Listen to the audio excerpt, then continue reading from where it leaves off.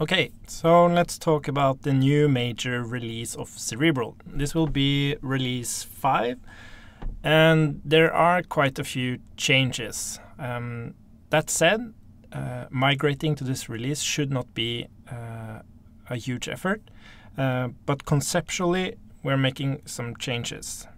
So let's go through this.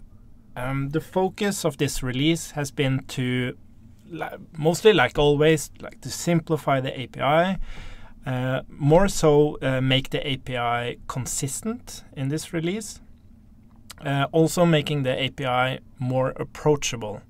There are quite a few terms in Cerebral that might not really be necessary, and it has its own terms instead of using common terms, and I'll get more into that. And then there has been a focus of reducing the scope of Cerebral.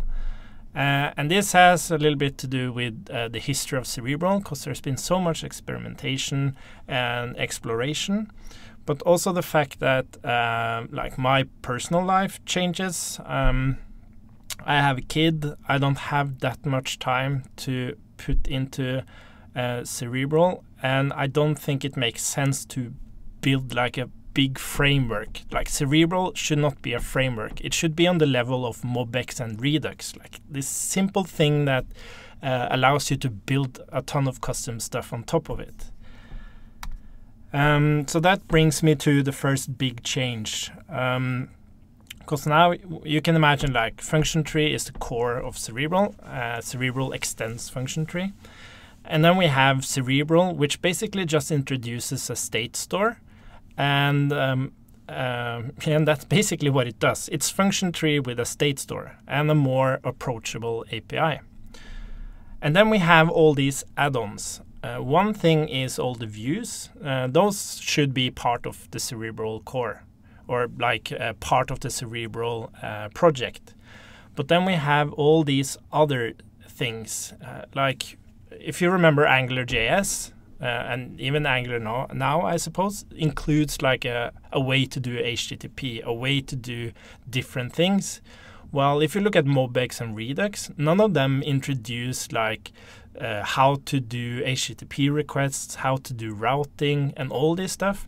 And this adds so much maintenance burden on the project, and it makes the project look a lot bigger than what it really is. So what I want to do with Cerebral for this next release is just remove the add-ons and rather focus on how to build your own providers, because both HTTP and routing, as I mentioned, is very, very easy to do. And you can choose whatever technology, or not technology, but whatever third-party library you want to use. And you can custom tailor it to your application. So I think I have, so I have a couple of examples here. So if you want to expose HTTP, like if you want to expose the ability to do requests in your Cerebral application, you can just expose Axios, for example. So you want to do get, post, put, and delete requests. That's the API your application needs. Maybe you would even not call it like this generic HTTP. Maybe you would call it like API, for example. And you would have get user, get items, get whatever. This provider would maybe hold the token needed to do these requests and all this stuff. And I think that makes a ton more sense than trying to maintain like a generic HTTP provider, which basically just does what existing third-party libraries do. And the same thing for the router. The router has been a really cool project because it's the approach of how to do routing, which is to like trigger application logic first and then the views update. But some people don't like that approach, and that's perfectly okay.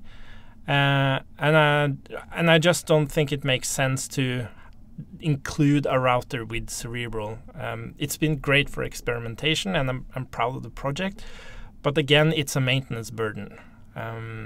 So this is an example where we just use the page.js library, where you just hook up the routes. You go and grab a sequence to run when that route triggers, and this this sequence will receive the context of page.js, which holds the locations, the params, the queries, everything.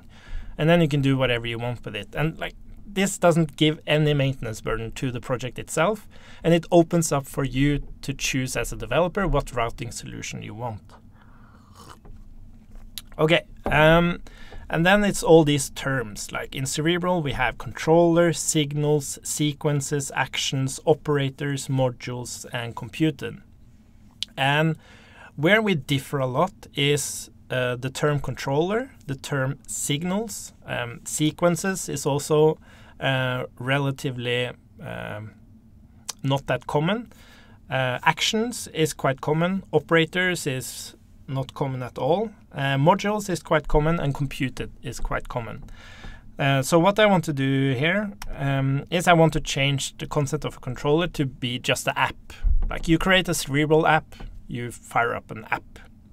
And then I want to remove the concept of signals altogether, because signals is just a word in Cerebral now. It doesn't have any logic attached to them, because a signal is a sequence. So it makes a ton more sense to just stick with the sequences term and don't talk about signals at all.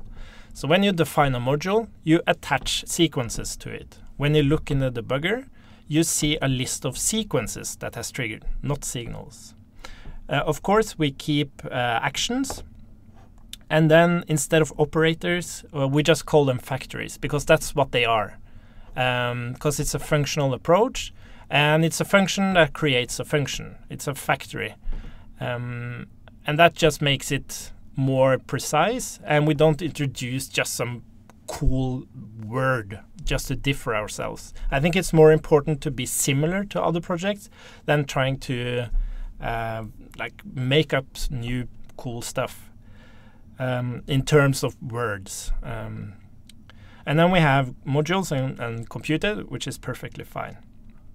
So this is the way I want people to feel when they when they see how to build a Cerebral app. It's just create an app, and then you have the main module, where you have state sequences and all that stuff. And this is very similar to how, for example, Vue does it. Vue is very simplistic, and the reason we have been playing around with factories for modules and stuff has been this exploration of TypeScript. And for me, it's been a learning experience, but it has gotten a little bit out of hand with the previous version. So I think it's important to get back to the simplicity of things and make Cerebral really approachable. And so it doesn't feel like this big framework. So yeah, what to take away from here is that, as I said, the controller is now app, and you don't have to use this module factory anymore. You create an object or you create a function to define a module. Okay, and then we have the actions. So currently we have the controller. So if you want to fire off what was called a signal, you would have to point the controller and grab the signal from there. If you're going to do state changes, you would point to state. If you wanted to resolve tags or computed, you would have to use the resolve provider. And if you wanted to change the state of the module, you would have to use the module provider. So what I want already have done really is to remove all of these and introduce two providers, get and store.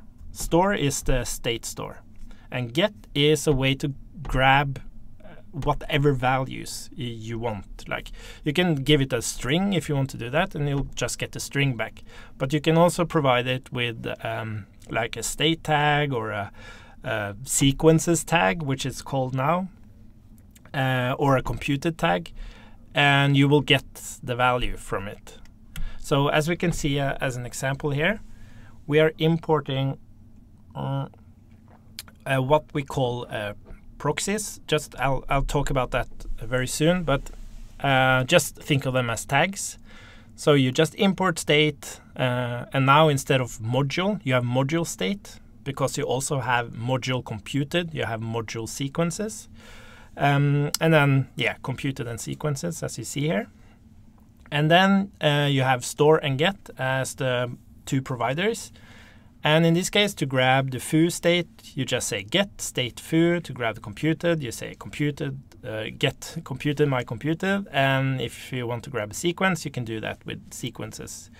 And then when you want to change the state of the application, you point to the store, and you have the same methods for changing the state, but you give them these tags instead, like state.foo or module state.items. And then it's this proxy thing. So the tags are super powerful, but it's not the ideal syntax because it's strings. So they can get a little bit verbose when you compose them together. So for example, when you point to state and then you compose in props ID, for example, or something like that, it's a little bit verbose. But the most important thing is that strings can't be typed. But with this proxy concept, you use them the same way, but you use normal dot notation. And we are actually able to type it. So here you see a list of all the proxies. I actually forgot one here, which is props. Oops. But yeah, so you have state, module state, computed, module computed, sequences, and module sequences. And then you have this path thing, which I'm not going to talk about. Just imagine it's not there. It's props instead. And then it's a change to compute. It's now called computed. And I've done some work on making things consistent. So one of the big new features of Cerebral is that we have a generic watch concept. So you can watch state, and by watching state, you are able to compute derived state. You are able to react to changes to the state. And of course, you can connect to state and like with views as you normally do with connect. But my point here is that now these are the same thing. You have computed where you have the dependencies. It doesn't have this insanely complex signature. It's just the same as everything else. And all of them receives this get property, which allows you to dynamically go and grab stuff. So inside your computed, your reaction, or inside your component, like your view, you're able to use this get property to and give it like state.foo, for example, to just grab it. Exactly like you do inside the action. So this is all about consistency. One part is the signatures of these things you see on the screen here, but also this get property, allowing you to use the proxies to go and grab whatever value you want inside Cerebral. One cool thing about Connect, though, is that you also have this reaction. So you can create reactions and add them to your modules if you want to do that. But then you also have the possibility to create a reaction inside your component. So a reaction is just a way to look at state. And when that state changes, you can trigger a side effect. So for a reaction you add to your module, you might want to trigger a sequence related to some state change. While inside the component, you maybe want to point to the component itself. Maybe there's a method you want to call whenever some state changes. Yeah, so that helps you do that kind of stuff.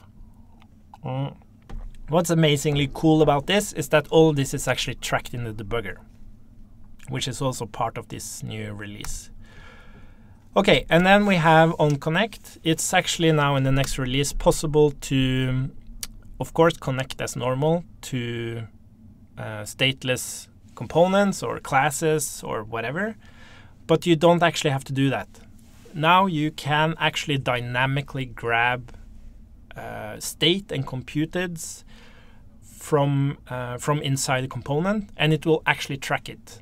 So you can choose if you want to do like more of a MobX approach, where you dynamically just grab the state you need at the point you need it, and the component will just automatically re-render. Or you can be explicit about setting the dependencies at the top and kind of like get a bit more control of it. Nice. And then finally, I want to talk about TypeScript. So Cerebral now supports TypeScript in the core, which is super awesome, and it looks really nice. So the way this is introduced on the new website is that you can choose how far you want to go with TypeScript. So first of all, you have to prepare the typing. It's just a file you create, really. And then you go ahead as a first step, you can type your state. And that means you will have that state available when you point to it in components, for example, or when you use it in actions. You will have that typing available, like the auto suggestions. And also when you use the store, it will tell you if you are trying to, for example, you have typed a path as a string, and then you try to set a number, it will actually tell you that you can't do that, which is pretty cool. But the next step after typing the state, you can actually type the sequences as they look now. You don't have to move to this chaining API. You can actually type sequences. And at this level, well, I'll get into that. And then it's about typing the components themselves with external props and stuff. And then you can type the actions so that you actually get information about the providers you're using. And then you can go full on with the chain API. So let's look at preparing the typing first. So you create this file called cerebral.proxy.ts. And inside this file, you just import all the proxies. And then you prepare the state, the sequences, and computed types. Well, you don't need the sequences if you're not going to type them, but yeah, you should. And then basically what you do, you just export these proxies again, but what's it called? You cast a type on them. So on state, we cast the state type and the sequences and the computed. So yeah, you see how this works. And then you do some configuration in your tsconfig file, just so you can directly import Cerebral proxy. And then when you type your state, you do that typically in a types file. So you have your main module and a types file. And then you type your state and you export it. When it comes to computeds and sequences, you don't really have to type them explicitly. You can just use this signature here, which just, so a computed will automatically type itself based on the return value. So when you do this kind of thing here, it's automatically typed. So whenever you add a new computed from in the computeds file, you will have it available, typed and ready. Yeah, and then when you define your, oh, I forgot to update this. So when you don't really need this module anymore. Anyways, so when you update, let me change this. Let's see. Do I have it? Okay, sorry. I didn't mean to interrupt there. The point is that when you want to type your state, you type it in a variable, and then you add it to the module, like this. And then in the Cerebral proxy file, you will import the types, all the types from each of the modules you have created, and then you compose it together like this. So if you have main module and a submodule called module A, for example, you just type it together like this, and it just works. And so there's a little bit of wiring, but it's very little wiring compared to other projects. And then we have step 2, which is typing sequences. And basically what this means is that every sequence you expose, like you attach to the module, you just use sequence. You have to use this sequence factory. That's all. And then when you want to define that this sequence requires a payload, you just give it that type. So the type here, foo string, will now, when you point to my sequence from a component now, it will tell you that this sequence requires you to pass in foo of type string. Pretty cool. And that's all. And now you have the most important typing of sequences. And then it's the components. So if you have a component with dependencies, you will have to define them outside of the connect. And the reason is what you see here. You define the dependencies, and then you create a stateless component, and then you use type of depths and connected props. And this gives you automatic typing of whatever you put inside depths. And the connected props are the get and the reaction. So you get that typing. Okay? And then it's the same with classes. You have the depths outside. You use type of and connected props, and then that's okay. And then it's dependencies and external props.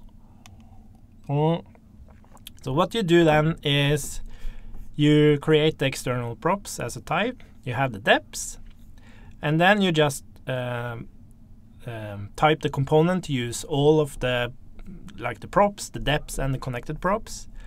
And then you tell the connect that these props here are the external props. And then you're all good. Like from the outside, you only have to pass in what's on the props, but on the inside, you have access to everything. And it's the same with the class. Nothing special about that. And then you have, if you choose to go with dynamic dependencies, like where you don't express the dependencies, you just use the connected props. And it's the same with the external props here. You use it on the connect. Okay. And then it's typing the actions. So when you type the actions, you want to define a context. So what you do is you bring in the I context. Oh, another doc error. It's not ignore the branch context. You just need I context. And then you have your typed providers. And you just say the context is I context and the providers. And in your actions, you just import the context and you put it explicitly in your actions. So then you will have a typed store and any providers you have defined. That's basically it.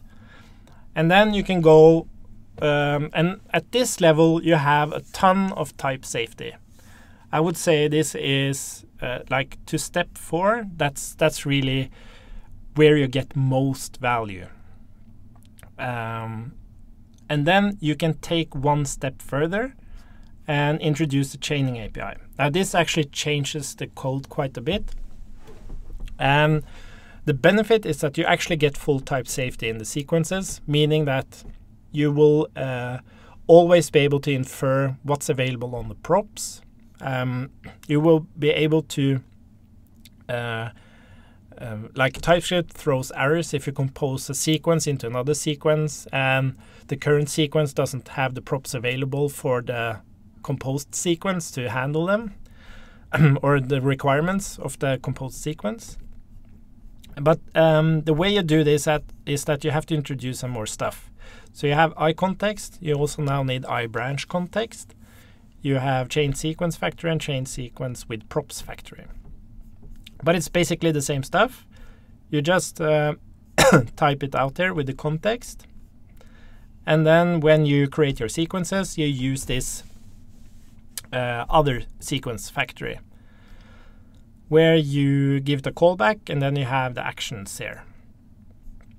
And this gives you full inference of props and everything. It's really, really cool, though as you can see, it does have a cost on syntax. But it's totally up to you how far you want to go with this.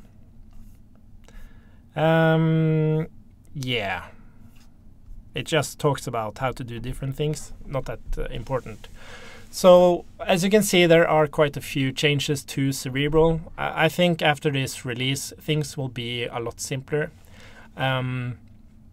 It will be a lot easier to approach Cerebral because the way we introduce it is a lot simpler. The API is a lot simpler. The API is a lot more consistent. It's more consistent than it has ever been. And also from a maintainability perspective, it's really nice to kind of like land on what is Cerebral.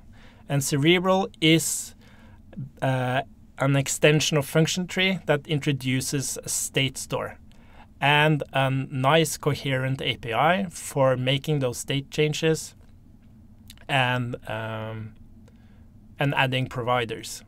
It's nothing more than that. If people want to create providers or modules to help other people use them in their applications, feel totally free to do that. But I think it's very important that those things don't live inside the monorepo, because it puts a burden on the project, and it's a burden that will just stress out everyone. But it has been important to include it in the monorepo now, because there's been so much exploration to figure out the API and how this can be used in the best possible way. Cool. I think that's all I wanted to say. Thanks for having a look, and good luck with the migration.